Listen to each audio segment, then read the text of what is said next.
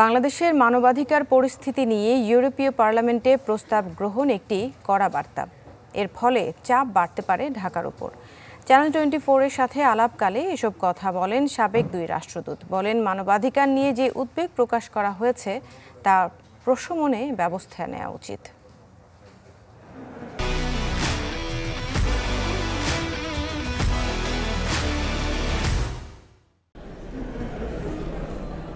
বাংলাদেশে মানবাধিকার পরিস্থিতির অবনতি হয়েছে।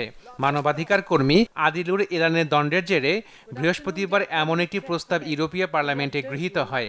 পরে প্রস্তাবটি পাশও হয় কণ্ঠভোটে। উদ্বেগ জানিয়েছে জাতিসংঘ, মার্কিন যুক্তরাষ্ট্র সহ বিভিন্ন দেশ ও সংস্থা। ঢাকার বিশ্লেষকরা বলছেন, ইউরোপীয় পার্লামেন্টে গৃহীত পদক্ষেপ একটি কড়া বার্তা। তাদের উদ্বেগ কমাতে পদক্ষেপ নেওয়া উচিত এখনই। খুব স্ট্রং ল্যাঙ্গুয়েজ ব্যবহার ওরা বলছে, হিউম্যান রাইটস সিচুয়েশন সিভিয়ারলি ডেটোরিওরেটেড।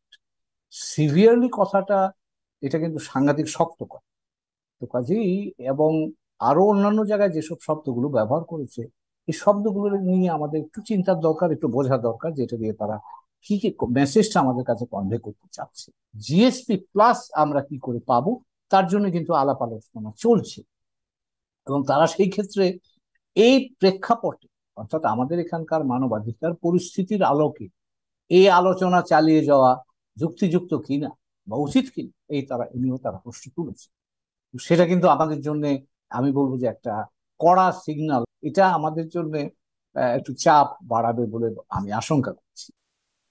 যদিও সাবেক রাষ্ট্রদূত ওয়ালিউর রহমানের মতে বাংলাদেশের মানবাধিকারের পরিস্থিতি অন্যান্য দেশের চেয়ে ভালো।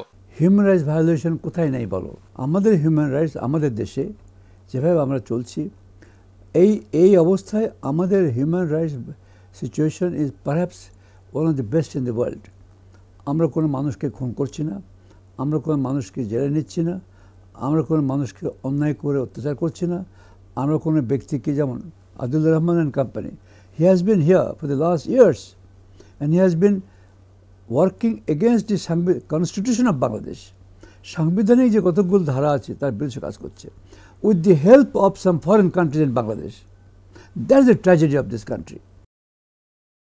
এদিকে ভারতের সংবাদ সংস্থা পিটিআইয়ের বরাত দিয়ে বাংলাদেশের গণতন্ত্র কেন লাইফ সাপোর্টের শিরোনামে একটি সংবাদ প্রকাশ করেছে টাইমস অফ ইন্ডিয়া, যেখানে উল্লেখ করা হয় নির্বাচনকে সামনে রেখে রাজনৈতিক সংকটের মুখে বাংলাদেশ। এই খবরে বিস্ময় প্রকাশ করেছেন Waliur Rahman. But PTI should think about India. What is happening in India? They should know the history of India and they should apologize to Bangladesh. What is democracy in India? Do they have any democracy? I'm sorry. It's Mr. Modi's democracy. আমরা গত কয়েক মাস আর এই প্রতিবেদনকে বাংলাদেশ ইস্যুতে ভারতের অভ্যন্তরে চিন্তার পরিবর্তনের প্রতিফলন হিসেবে দেখছেন সাবেক এই রাষ্ট্রদূত। বাংলাদেশকে বাংলাদেশের পার্সপেক্টিভ থেকে দেখার চেষ্টা করছে এবং তার আলোকে সেটা এই অঞ্চলের শান্তি নিরাপত্তার জন্য বা আঞ্চলিক একটা শক্তিশালী অংশ হিসেবে কিভাবে তারা কন্ট্রিবিউট করতে পারে সেই আলোকে দেখবেন। তাদের প্রিজমটা হচ্ছে বাংলাদেশ দিয়ে এই অঞ্চলকে দেখা। আর এর আগে যেটা আমরা দেখেছি, ভারত দিয়ে বাংলাদেশ দেখা, এই ছিল অ্যাপ্রোচটা। আমার ধারণা ভারতের অভ্যন্তরেও এক ধরনের পরিবর্তন, চিন্তার পরিবর্তন আমরা দেখতে পাচ্ছি।